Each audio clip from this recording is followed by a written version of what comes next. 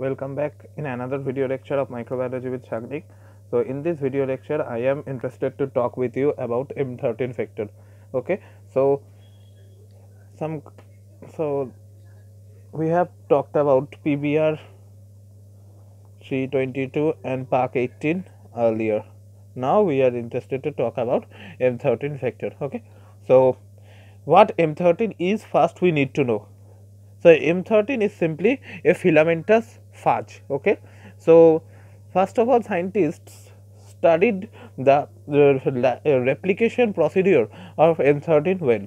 So they have found that M-13 filamentous phage is a positive sense single-stranded DNA virus. Okay, so positive sense single-stranded DNA virus.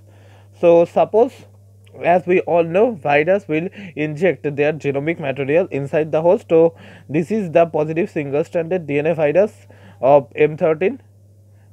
In presence of host enzyme, it will convert it into a duplex DNA replicative form.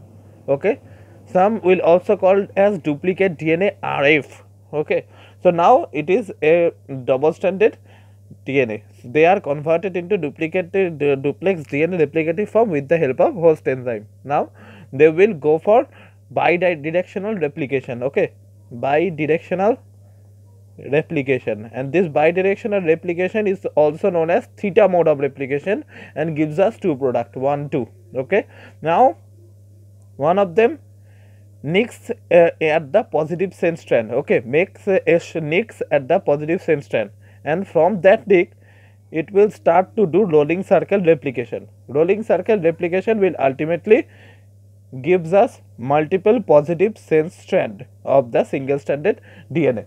So that is the overall idea of the M-13 replication of the M-13 virus. Okay, so after well studying about the replication of the M-13 virus, scientists thought that if we somehow insert our gene of interest in the positive sense strand and then allow the bacteria allow the filamentous phage to proceed its own replication, then after going through the procedure, we will have multiple copies of single stranded form of our gene of interest. Okay, so that is the actual goal of using M-13 filamentous phage as a vector, because M-13 filamentous phage help us to produce single stranded gene of interest, and that is important for what? That is important for sequencing, such as Sanger method. We have two ways to produce single stranded DNA for sequencing. One is by simply using alkylation treatment, or you can say another denaturation treatment, to convert a double stranded DNA to a single stranded one, but it is quite risky. So instead, scientists prefer to use M-13 vector to produce multiple copies of the single stranded gene of interest that they want to sequence. So that it's guys. Thank you.